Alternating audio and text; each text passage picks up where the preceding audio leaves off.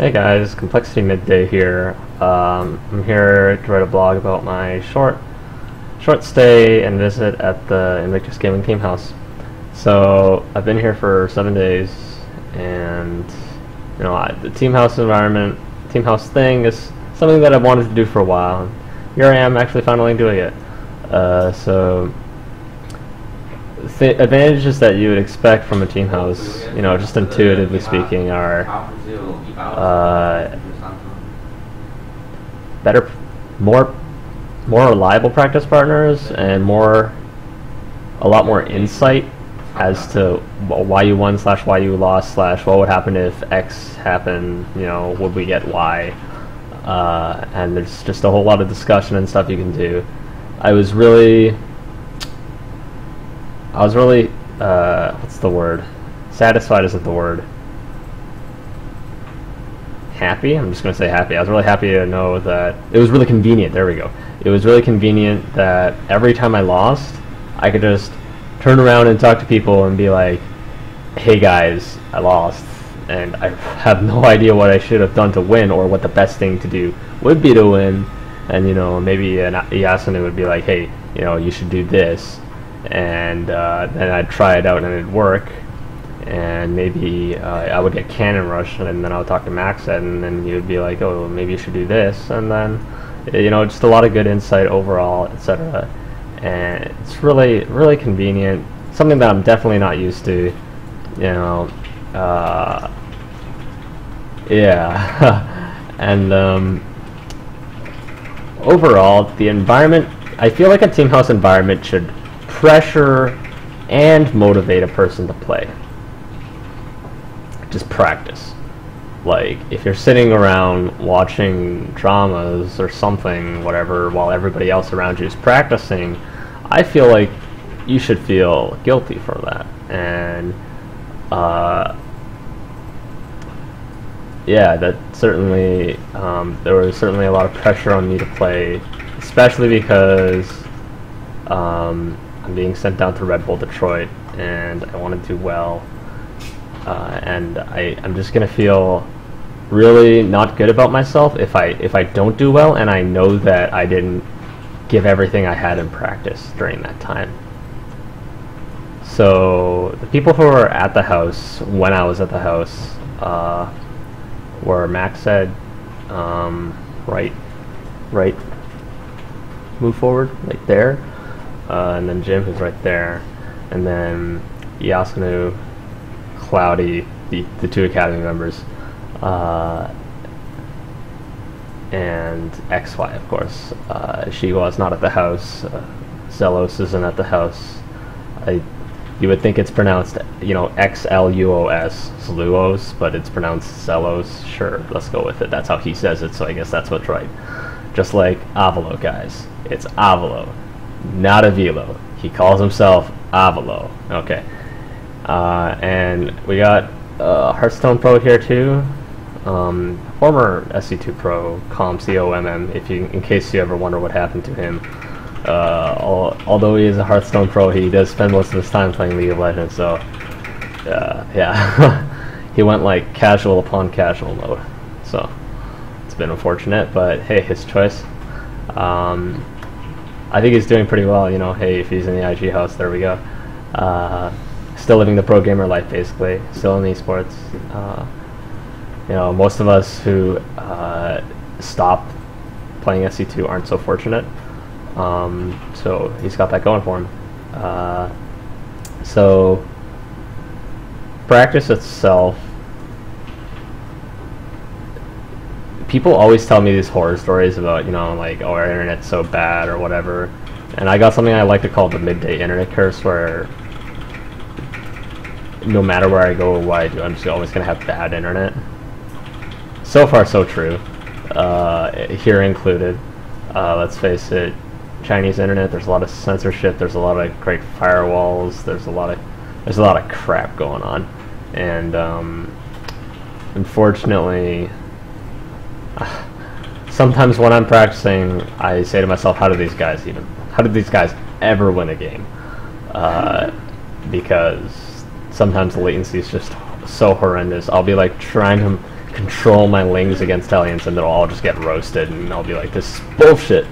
So yeah, it is really that bad. I've heard some horror stories from Korea to North America too, and then all the Koreans say, you know, like the Chinese players got it so easy, and then all the Chinese people are like, the Koreans got it so easy.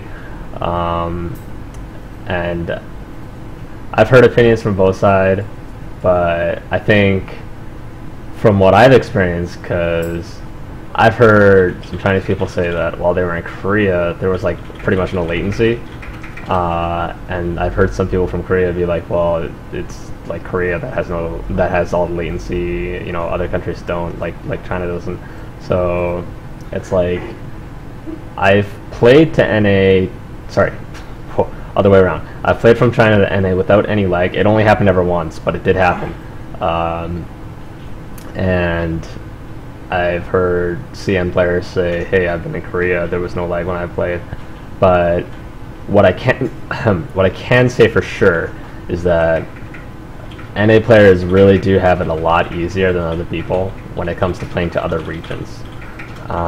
Basically, no matter where I am in NA, if I play to another region, it's fine. It's not the end of the world. Ling Bane fights, you know, micro can be tedious. I might manually detonate a Baneling and it'll completely miss. But that's when your units are going at like light speed. I can imagine force fields being a bit of an issue. I hear Protoss players complaining about that all the time, but yeah. And then yeah, when we play to other servers, it's like we really got easy. For me personally, I'm usually just focused enough in the game to not notice or care about the lag or pay any mind to it. So there's that. I feel like people, that being said, I feel like people let it get into their heads sometimes too much, but either way, NA players got it the easiest, I think. Maybe EU players have it pretty easy too, I'm not sure, but we have it pretty easy when it comes to playing other servers. So people think, like, if you're wondering what the scene is like in China, I've talked to all the guys around here, and they've been like, SC2 is not a popular game, and they all say it. They all say it just like that. They're like, SC2 is not a popular game, and we all hear about, you know, Total Biscuit was just like, include China in his blog, when he was doing the Shoutcraft something. I think it was Shoutcraft. Anyways, and it was something. I forget what it was.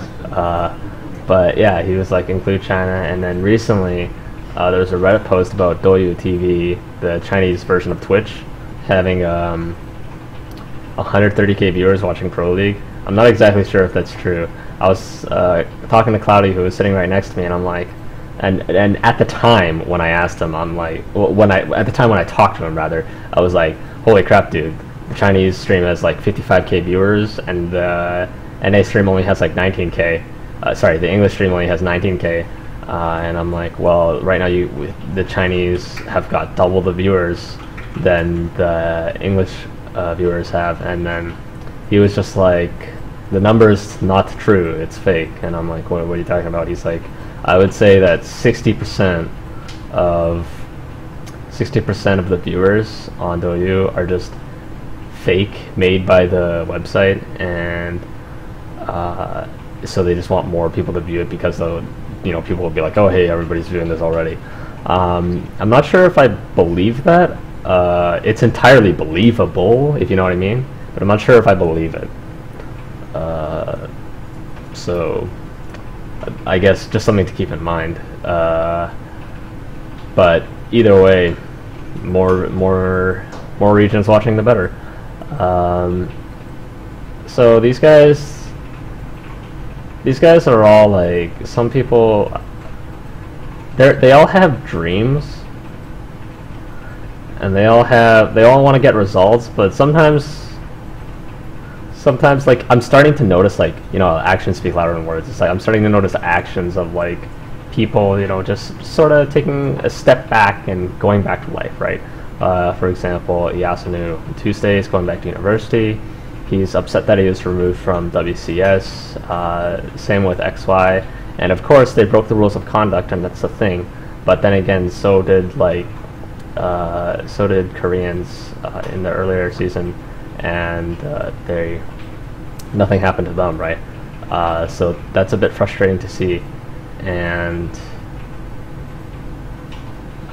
like it wasn't even a thing that was kept quiet too. Like while it was happening, I was bringing it up in like the SE2 manager Skype chat, and nobody like gave a crap. Sorry, I shouldn't say that. There were people who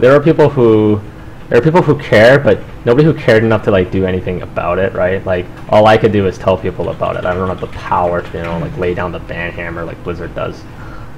So that happened, and there are no more WCS tournaments for the rest of the year, and B, not many Chinese tournaments. There's that gold thing that came out recently. I'm not sure what that's about, but you know, there's 50 grand Chinese dollars in it, RMB, and that's about, it's like a little less than 10 grand USD. I think that's right. And you know, again, not that much money, a reasonable amount of money, but not that much money.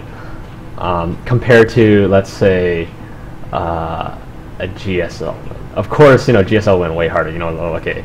But, yeah, it's like they have a tournament once in a long while, and there's not that much money in it, comparatively speaking. And it happens much more scarcely. Like, it's like, although I guess I shouldn't really say that because this is the first time that happened, so I don't know what the recurring frequency is going to be. But yeah, anyways, you get my point. There's a lot of tournaments that happen, like small things like online cups. Like there's this monthly cup that gives 1.5k RMB, but then again that's just like a monthly cup, and 1.5k RMB is like not much. There are multiple premier tournaments every month, and yeah, like CN needs a lot of justification to send their players out, and there's also time restrictions. Like I know they were thinking of sending out maybe Jim to Red Bull Detroit, but after I told the coach plus manager Edison about when the date was, he said, you know, they just couldn't do it. I'm not exactly sure what the reason was. Maybe it was it has something to do with the IEM Toronto qualifiers. Either way, it's just that way. Not only is it difficult to get people out, you know, if you remember, they had visa issues earlier, and they couldn't even come to WCS America. I think this was the thing. I'm pretty sure this was the thing. And yeah, so as for myself, you know, I'm off to Red Bull Detroit. I'm hoping to do very well there.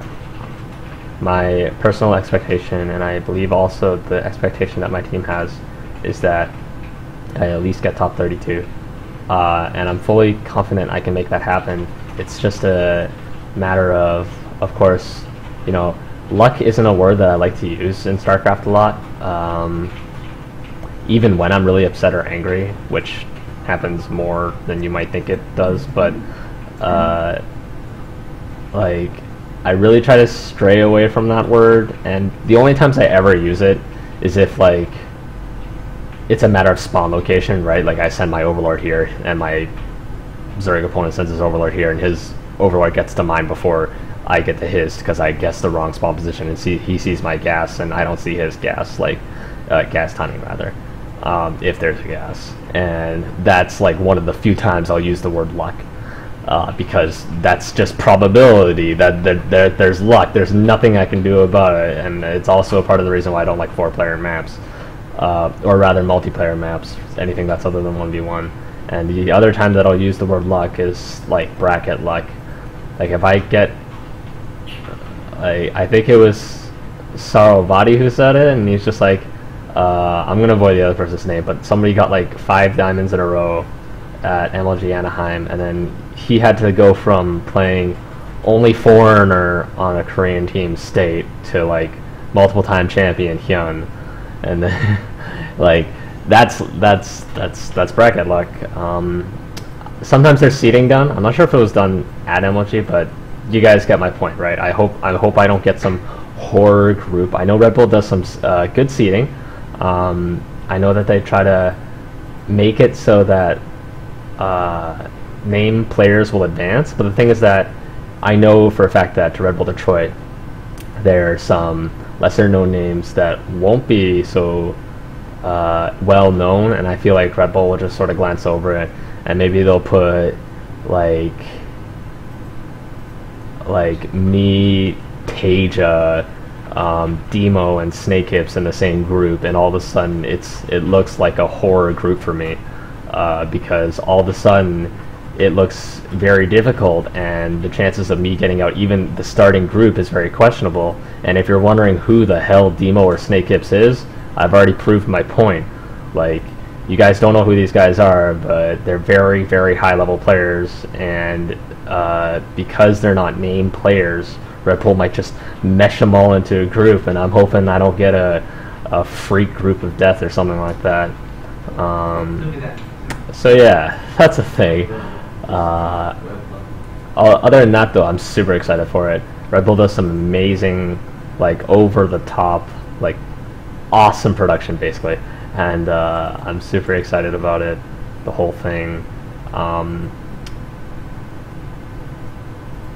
For like the whole quote-unquote esports dream, some of you may imagine it as like live in a team house. It's basically it's essentially a non-stop LAN, right? A non-stop LAN party where you can do whatever the hell you want most of the time.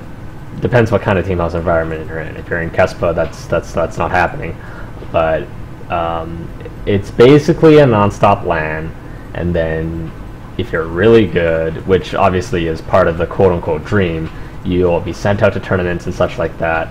And you know, the part of the dream is like people cheering your name in the crowd and stuff like that. You standing on stage holding a big trophy, and obviously I'm not close to there yet in terms of a tournament win, but I'm living / lived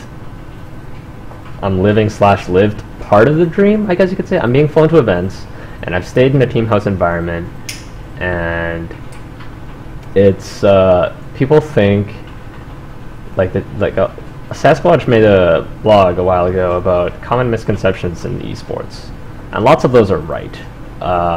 Esports is not as glamorous as some people may think it is. Some people think that passion overcomes everything, and sometimes it does, but a lot of the time the passion fades for practicality. And I'm not saying that's me, and I'm not even saying if it should or shouldn't be me, because I'm not exactly sure if it should or shouldn't.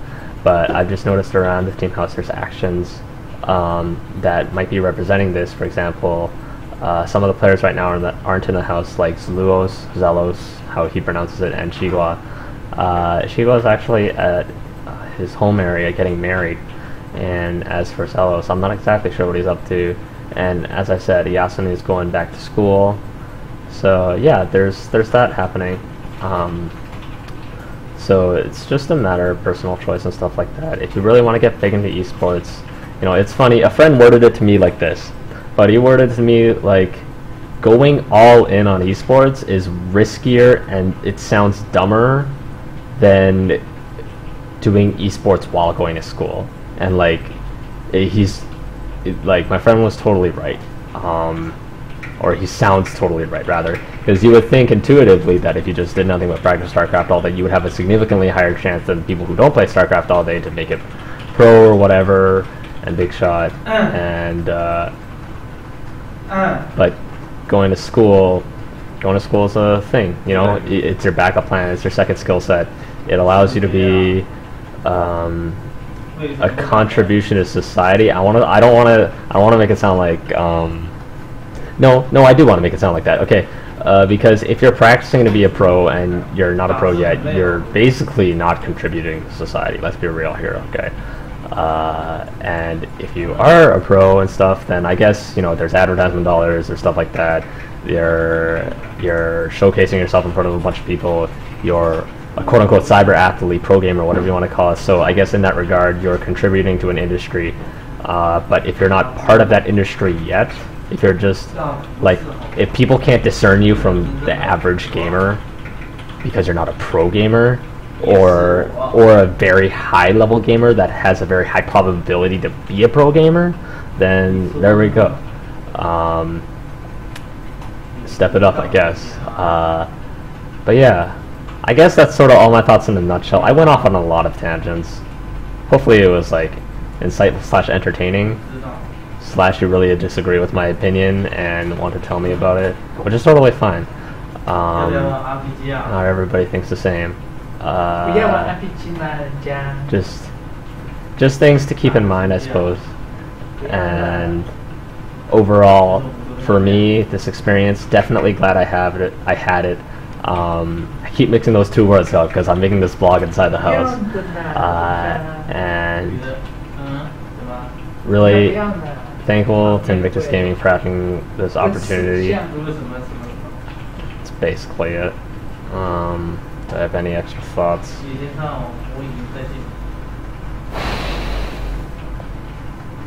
Nope, I'm good. See you guys later.